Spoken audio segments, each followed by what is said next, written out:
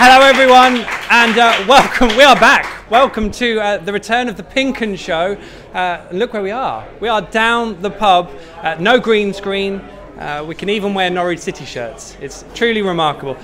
This is the fine surroundings of the Coach and Horses public house here in Norwich on Thorpe Road, and for the next half an hour or so we will talk loads of Norwich City. We are joined by our fine guests here today, Norwich City season ticket holder Chris Elliott and former columnist for the Eastern Daily Press, Adam Aiken. Gents, how are we? You both well? Fantastic. Very good. We are now. Well, in the pub. Yes, it's the best way. Now, things are going to be a little bit different for us going forward. There's no autocue, so don't expect me to be as funny as I used to be. Yeah. We won't be with you for as long either, but that's no issue. We did toy with the idea of calling the show the PinkUn Show Half Cut, but we did think that might give you the wrong idea. Don't worry about the beers. But still, we will have the best informed Norwich City chat. There are now no breaks. That's good news. We also are live on the PinkUn YouTube channel, and you can still have your say with a message on the live chat feature on the YouTube feed, or you can post your questions and comments direct to this phone here in the studio / pub, which is the way it should be, really, isn't it? Okay, well, I hate to say it, but we actually, our last show is at the end of August. Now, you may remember at that point, Norwich were actually in the bottom 3, not doing too well. Still, September comes along, everything's rosy, brilliant. Now, I don't think that's our fault, but I guess we're going to find out, really, aren't we? Anyway, here are the headlines with the help of Wesley Moulahan. Robins Robbit. City avoid manager and player of the month curses. City on tour. More than 8,000 City fans snap up tickets for Wembley Cup tie. It's a Farkham Wevolution. Whoosh. Sporting director opens up over his first 6 months in charge. A Remy deal for success. Young keeper signs on for extended stay. That's Remy Matthews. From Russia with love. Stop laughing, Adam. The World Cup dream lives on for Tim and Nelson, not so much for Scottish folk or Marley Watkins, sadly. And finally, those lucky linnets. Grant Holt and Simon Lappin have signed on for Kings Lynn Town, and they've already made winning debuts. Here's to City fans' second Norfolk team.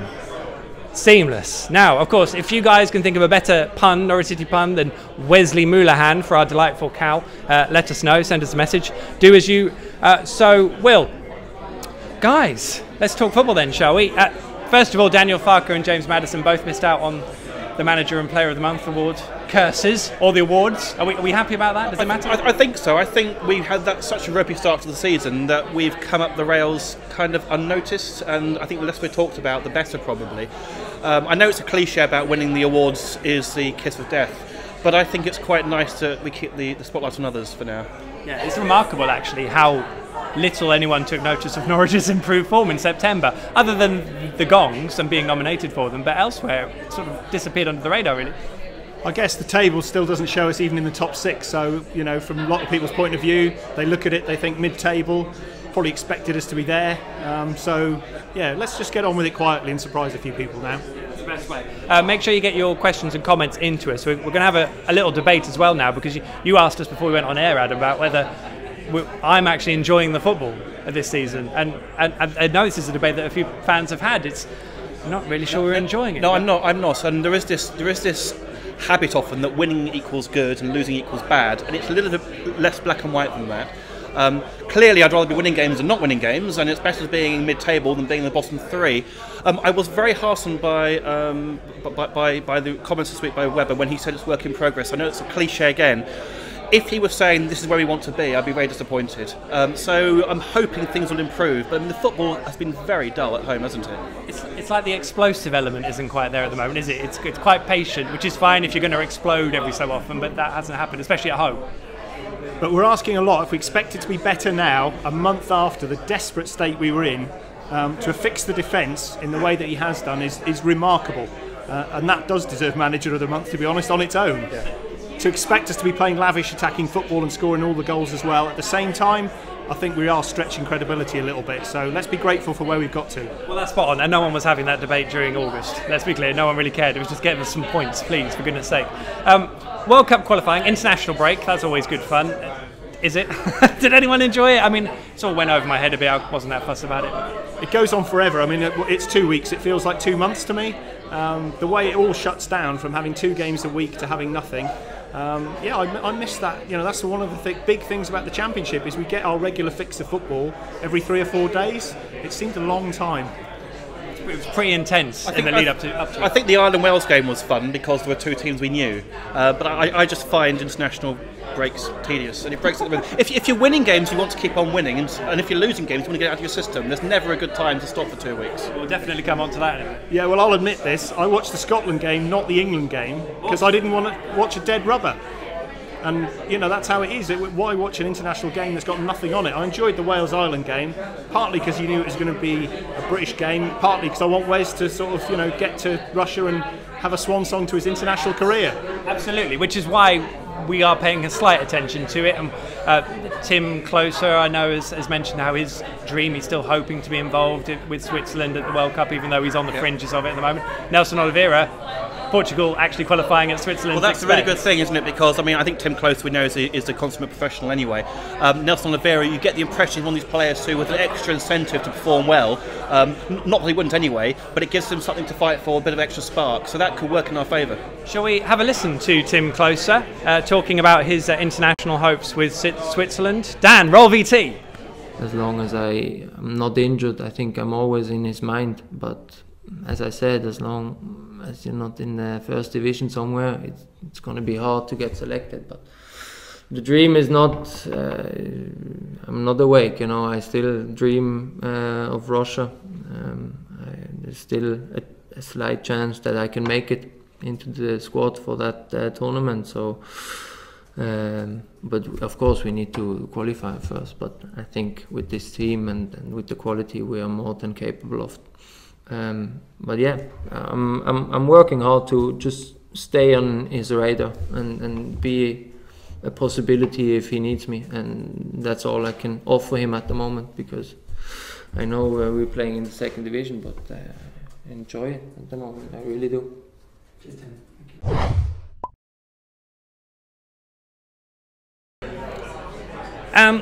Do we feel bad for Scotland, Marley Watkins, Wales? I mean, Grant Hanley is now not going to have a World Cup to aim for, and hasn't really played much club football yet either. Well, not too much. I mean, I know I did confess to watching Scotland, but I'm not. There's so much good stuff for us to talk about with Norwich City yet. I'm not going to get too distracted about Russia. Well, we're definitely not talking about England either, because that was tedious football. Let's get back onto Norwich then. Stuart Webber did a load of interviews during the international break. In fact, you can see a lot of what he had to say over on the PinkUn YouTube channel. It's definitely worth catching what he said. Gents, you both saw and heard what he had to say. What did you make of it? And what did you make of the job he's doing? Because it's now 6 months. Well, I'm eating humble pie to an extent. I was critical of him a few weeks ago. I just thought we hadn't just stood still, we were going backwards. I felt we were worse in August and September than we were probably, early September than we were last season. But he speaks as a man with a plan, and I think that if we've got a man with a plan, we should let him see that plan through. In the same way he said that Farke's here for the long haul, and it wasn't going to get sacked after the Millwall game. Obviously he wasn't going to get sacked, but he's confirmed that wasn't the case. I think we should give him credit as well, so and give him time to see it through. So I was heartened by what he said. I'm not his greatest fan, but I was heartened. I think Stuart Webber's a very impressive guy. I saw him speak in person at an event last week, and for a young guy, he's incredibly rounded, mature. As you say, got a real clear strategy about what he's trying to do at Norwich City. Made some big, bold decisions very early on, and I think we've got ourselves a great leader here. And I'll go out on a limb. I think he's going to be doing this kind of job in the Premier League in the near future. And I think, I obviously hope it's with Norwich City. I remember speaking to people before Stuart got the job, and the one thing that came up was he's a man in a hurry. And I think what impressed me was that when he did come in and spoke about it, he however successful this job was going to be, he always saw it as being a job that would still last 3, 4, 5 years to get it right, and that is of course a huge benefit to Norwich if it does come off. And much like with a player, isn't it? If the club grows and the person grows with them, that's in it for everyone. Yeah, no, I'm certainly not in the camp of people who, when they make a prediction, want to be proven right regardless. I thought it was pretty grim, and I thought I wasn't a great fan of his, but I will hold my hands up and say I got that one wrong. That's the spirit, Adam. At the moment. At the moment, that's fair enough. We have got a fantastic month coming up, haven't we, at Norwich City? Now that we've had the international break and we've had a rest for 2 weeks. Arsenal in the Cup, we've got the derby coming up with Ipswich, of course, Wolves at home, which is a big game. It's exciting month. Plenty of juicy fixtures to get our teeth into. Yeah, a bit of a trip down to the Emirates for a midweek game with an army of fans down there as well. Yeah, lots to look forward to now, and we go into it in good fettle. I just hope this break hasn't disrupted us in the same way as the post-Millwall international break was beautifully timed. Let's hope this one doesn't turn it the other way. I think the derby is going to be huge. A few weeks ago I thought that is going to be a horrendous day out in Ipswich. I find it remarkable that Ipswich had a great start to the season and we had a terrible start to the season, and yet we're level on points with them. Albeit they've got a game in hand, but it does show how we've crept up the rails. And I think this could be the make or break month. I think if we can get through this month with, 3 out of 4 wins perhaps, we'll be up on Cardiff's heels before we know it. I think this could be it, and if we can get something at Ipswich and we can beat Wolves at home and beat Hull obviously Saturday, then I think we are going to be flying. It is really remarkable that Norwich avoided a game against Ipswich in the first month, because I have no doubt they'd have lost at Pullman Road. Yes, and we've played them early. I think we've played them in September, quite a few of the most. It was August last season. It's come well, we're clinging on, well not clinging on, holding firmly on to an 8.5-year unbeaten run against Ipswich, and let's stretch that to at least another year and beyond. We should just touch on the ticket story, because it was remarkable how quickly the tickets sold. Some fans weren't happy that regular away travellers weren't given a precedent. I mean, did the club just misjudge it? They haven't really said a lot. They obviously made sure there were more tickets available. I think it's simple misjudgment. These things happen. I mean, I know it's no consolation to those who missed out. They have tightened up how the tickets are done in recent seasons, and I think they caught them out. I was surprised just how much people are buying into this game, actually, because I'm far more focused on the league than this. So I was slightly surprised they went so quickly. But they live and learn. There's still tickets available now, so I think everyone who wants one has got one in the end. So that's the main thing, isn't it? That's the irony, isn't it? No one should really have missed out. Well, they shouldn't, but I cut the club a bit of slack on this one. That 5,000 tickets going in a day for this isn't Man United away in the quarter-final of the FA Cup. But it is people like me, hands up here, it's people like me who've got a young son, it falls in half-term week. It's lots of people like myself that see that as a brilliant way to have a family trip out and see a good game. Our wonderful stadium too. It's a great place to go and watch some football. We've got to touch on Holt and Lappin. Maybe we should hear from them both first. Grant Holt, Norwich City legend, Simon Lappin, as popular as they come. Both players signing on for Kings Lynn Town this week. We went to speak to them at the walks earlier in the week, and here's what they both had to say. It's not going to be walking. If people think I'm just going to sign in, I'm going to walk straight into the first thing. I wouldn't dare dream that on anyone. I'll have to work harder than anyone to get my spot, and then it's up to me once I've got it to keep all of it. Yeah, I was going to say, you kind of mocked my dressing room question a little bit in the press conference, because the doors are probably the same size, as you rightly said, but ultimately it is a different dynamic that you're going to walk into, and you may have to consider that a little bit, will you? I don't think so. I don't think you ever have to do. You could say that when I went to Hibs, really, for going there. Do you know what I mean? They're just... You go in and people... The one thing I learned as you get older, because you know so many people, you've always bumped into someone along the way, and as you get older, everyone knows more about you. But it doesn't change. It was probably worse when you walked in as a kid, because you didn't really know anyone, you didn't really know what to do, and you always kind of had to go and shine and you impress. The one thing I've learned is if you're always yourself in a dressing room, just be yourself. People either gravitate you or they won't like you, but you can't change for anyone. You've got to just keep going, because what's worked for you for the last 18 years has obviously done somewhat well. I mean, this is a Norwich City reunion, isn't it, with you, Grant, but also Ian as well, who the club are doing really well under him, and you just mentioned how big a draw he is to bring you here. I mean, what kind of guy is he? Because he did so well under Paul Lambert at Norwich. I think that is the biggest draw. I've said that previously. Speaking to him, knowing the way he works, he's coaching, he's now wanting to be a manager in his own right, and I'm sure he'll be very successful at that. I've had a little bit of success so far. There's still a long way to go here, but the opportunity to come and work with him again after that successful time we had at Norwich City, as you mentioned, was just incredible, and I can't wait to work with him again, as you say.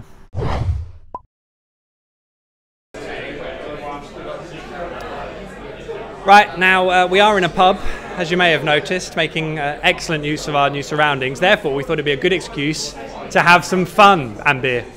So we are starting a new game. It's called Flip the bird being a canary. It's just about as good as we could come up with puns. Here's a sting.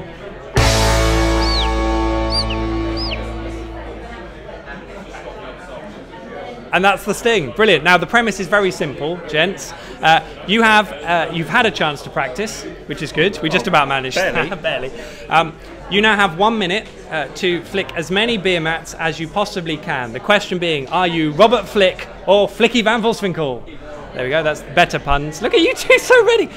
So on director Dan's signal, 3, 2, 1, go! And they're off. It's an interesting start from Adam, who's lost concentration. He's lost a beer mat. Chris already has one. Chris has one, a cheeky arm there from Adam. I think he rather got in the way. Chris is not sure about the rules. Adam almost picks one up there, but Adam somehow got 2 in his hands already. I don't know how that happened. Chris and Adam's moved his pint closer to him. I'm not sure that's a good idea, Adam, to be honest. Moving your, is that to help your concentration? Chris struggling a little bit here.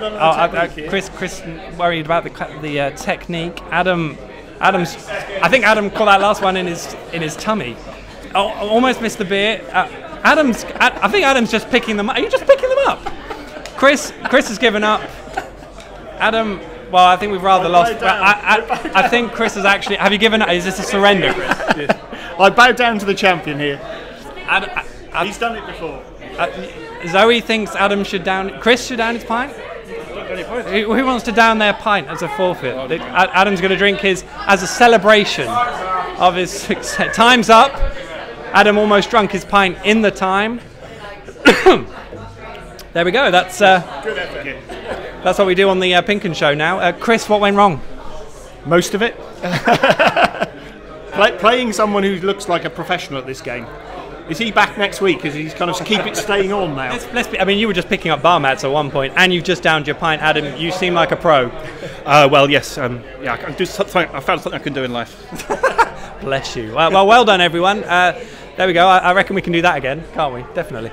Right, championship refresh, I think. So let's have a look at the championship as it stands now, shall we? It has been a long time, so it's worth getting a refresh on the standings. And we've got some paper to have a look, so that's good. As for the bottom of the table, it's been a disaster so far for Sunderland, apart from at Carrow Road, obviously. Not much better for Birmingham. City head to Bolton in November. They are the only side yet to win in the division. Derby are surprising strugglers, as are City's next opponents, Hull, who sit 17th. Sorry. At the top of the table, the top half looks much better for Norwich, of course, at the moment. They are level on points with Ipswich, who do have a game in hand. Cardiff still set the pace, although they have started wobbling. Wolves and Aston Villa are my sides to watch, while Chris Wilder clearly has nothing to complain about whatsoever, as the Blades sit third. And the fixtures, well, the championship restarts on Friday night, where Birmingham have a 6-1 defeat at Hull to make up for at home to the leaders. Fulham versus Preston looks intriguing as Alec Neil continues to impress with P&E. Life remains hard for Reading as they head for Leeds. Ipswich get the Bramall Lane treatment, while the weekend ends with a couple of tasty derbies at Molineux and the iPro, or Pride Park if you like, respectively. And it is, of course, Hull who come to Carrow Road on Saturday. It's the first home game, gentlemen, in 3 weeks. Adam, you got another pint, so that's good news. You don't have to down it, don't worry. I know you were going to then, but don't. Yeah, first home game in 3 weeks feels like a long time. Well, it does seem like a long time, but just going back to the tables, looking at them, it suddenly strikes you, there's no one really that strikes fear into me there. There's no team. I know Wolves had a good start for Cardiff, but you look at that and you just think that if we just keep this run going, we should be okay. Hull tomorrow came off, they smashed Birmingham, but then Birmingham a basket case, aren't they? So I think it's all looking good, and I think tomorrow Saturday will be the chance to really climb up the table. Which I get the impression is what this month is actually all about coming up. There are teams there I look at and I think are kind of intimated towards it. Teams that I think will fall away, teams that you think will really come strong. Do you see that as well, Chris? Yes, Middlesbrough were most of our tips, including mine at the start of the season, and you just think at some point that quality will shine through over a long season. But it's a competitive division. But don't forget, last year everyone said we were the team who were going to come good at some point, and we never did. So Middlesbrough, we've had a quarter of the season now. Yep. We can't keep saying they might get better at some point. They don't look like the team we thought they were going to be. I think the interesting thing with Middlesbrough is they're getting worse. The results are getting worse, and that happened to Norwich, didn't it? I know they had a reasonable start, although they played a lot of fairly lowly teams. They had a very good September, and then the wheels just fell off. And despite having a really good manager, that amount of money brings the proportionate amount of pressure with it as well. And you just wonder, Steve Gibson's a guy that tends to back his managers, but if they're at this position in, come December, that's when the hire or fire decision comes, and we know that doesn't always end well. I still think there's a debate to be had over how good a manager Gary Monk is, but that's for another day, that one. So, will Norwich end their run of goalless draws at home this weekend? Because it's back-to-back goalless draws. It's the first time it's happened outside the top flight since 1921. There's a stat for you in the league. Yeah, I think we're due a few goals. We've got the defence sorted, as Chris was saying earlier on. We can be a bit more expansive now. We've stopped the Ross effectively, and I think it's time for a bit more creativity. It depends what team you play, of course, but I think we should get a few goals tomorrow. I think Hull will score. So we need to score to get something from the game. Well, this is, I think I'm writing my PinkUn column on this. As much as Norwich's momentum was halted, it was quite substantial momentum, and it was backed on quite good things. Hull's momentum, one game, a 6-1 win over, as you said, a basket case in Birmingham. They'd have been desperate for another game straight after that, wouldn't they? They would. It might say more about Birmingham than Hull, though, to be fair. They've scored a lot of goals, Hull. I think they're one of the best scorers in the division. But equally, their defence is poor as well. So I think Daniel Farke is going to learn. That's the one thing he has shown already in a short managerial career at Norwich, is he's learning. Now, he knows he won't have been happy with the... He might have been happy with the results at Carrow Road, but he won't have been happy with the performances, and he said so. And he'll be thinking he needs to improve that. You can't keep grinding out 0-0s and 1-0s forever. You're going to need to score 2 or 3 to win a game, and he'll have been spending the last 2 weeks thinking about how he can do that. And so far, he's shown he learns quickly. He does, actually, which something I always thought Alec Neil did really well too, especially in his early point of his reign. What would you have wanted Daniel Farke to have been working on over these 2 weeks? Because it was quite clear, wasn't it, after Millwall? Please give him a clean sheet. Bam, 4-5 on the spin, wasn't it? What about this time round?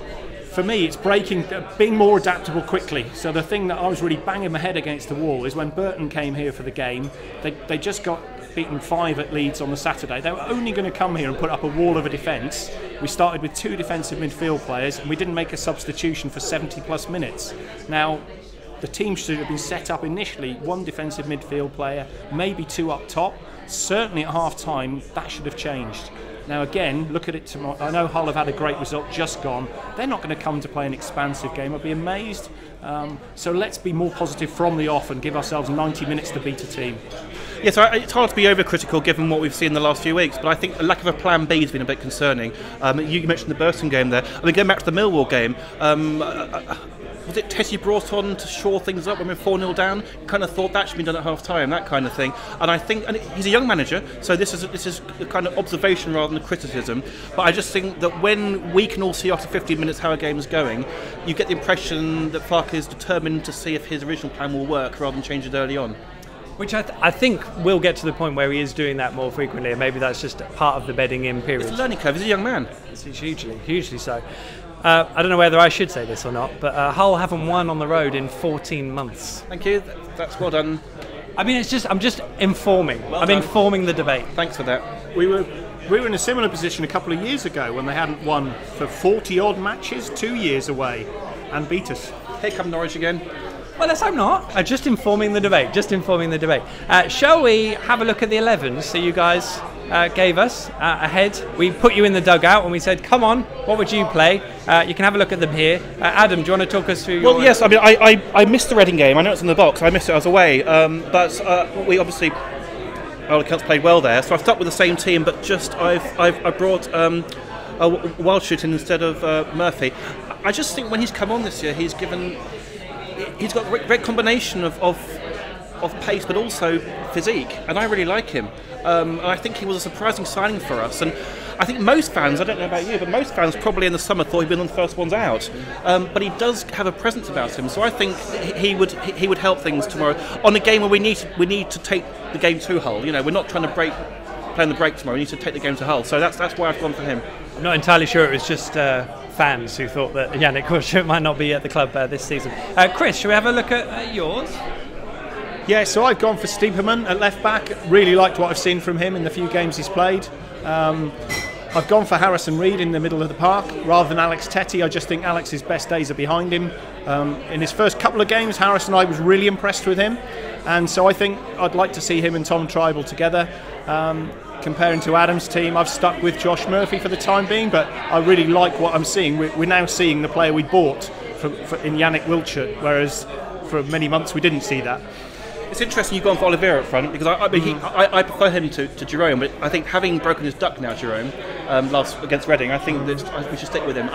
Alex Neil had this habit, I think, of a player scoring and then being dropped next week, and I thought it was a bit strange. And sometimes the first score breeds confidence, so that's why I start with Jerome. I would imagine Daniel will start with Jerome for that very point. And we hope Marco Stiepermann is fit because I think he's just become a dad and also had a bit of an injury. So he's actually one of those who's impressed me. And I looked at the stats this week, and him and Mario Vrancic, although you watch them and sometimes you think it's going to take you a bit of time to adapt, actually what they're producing in terms of numbers, which we love obviously, have been pretty good, pretty influential.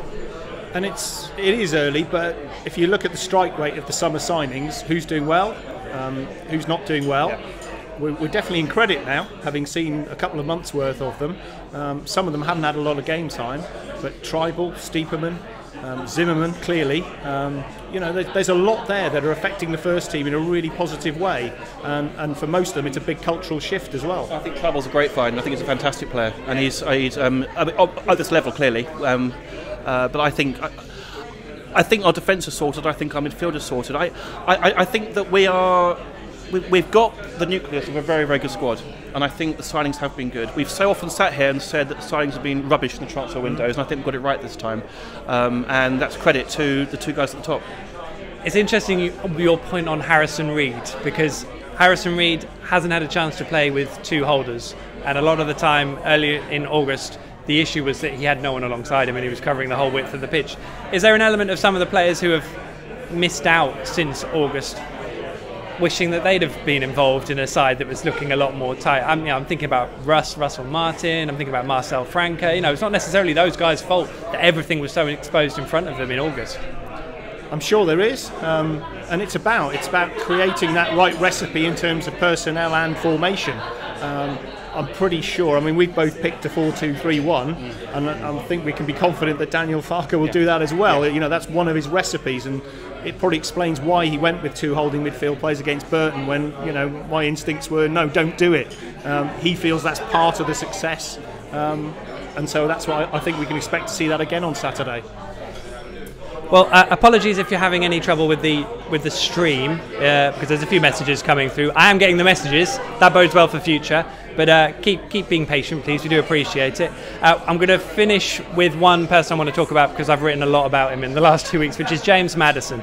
Because in all the time when we have rather decried Norwich's recruitment of recent seasons, that piece of business is really showing up with a young man who looks completely at home in the Championship already.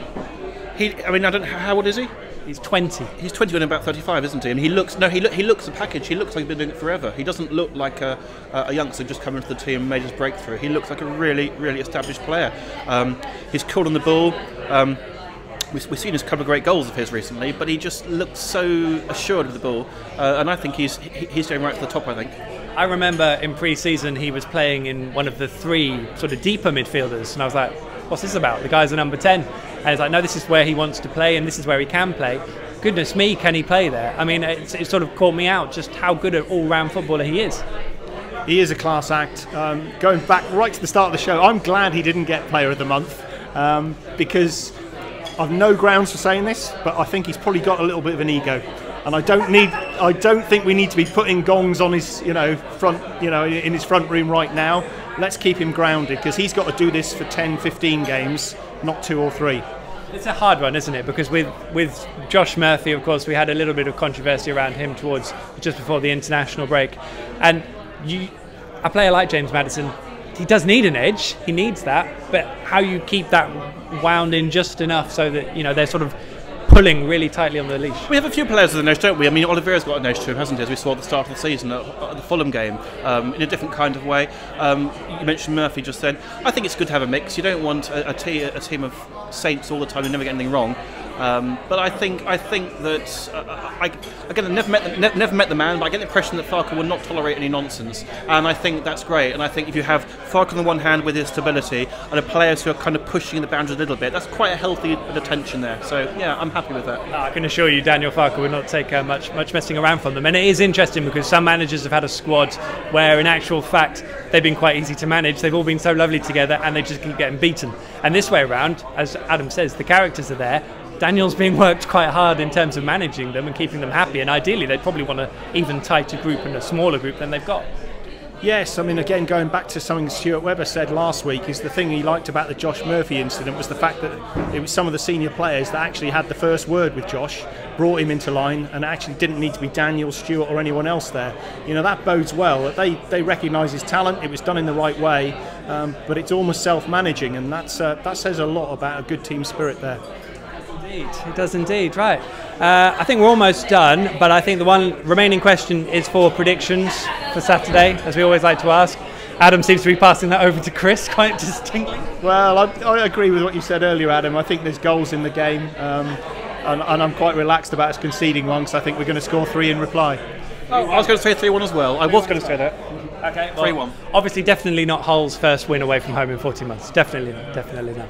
That's it from us at the Coach and Horse. God, this is nice doing it at a pub, isn't it? Could get used to this. Now, remember, you can catch all this show. If it didn't quite work on the feed, you'll be able to watch it all, and it will be absolutely fine, I can guarantee you.